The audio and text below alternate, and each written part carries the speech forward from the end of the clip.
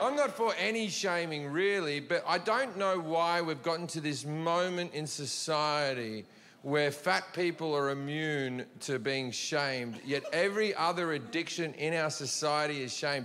I watched my mother eat herself to death. I fucking watched it. She hid food, she fucking kept on eating, she denied what she was doing, and she fucking died from it, right? I watched it happen. But for some reason, we have to look at fat people and go, you be your best self, you're looking great.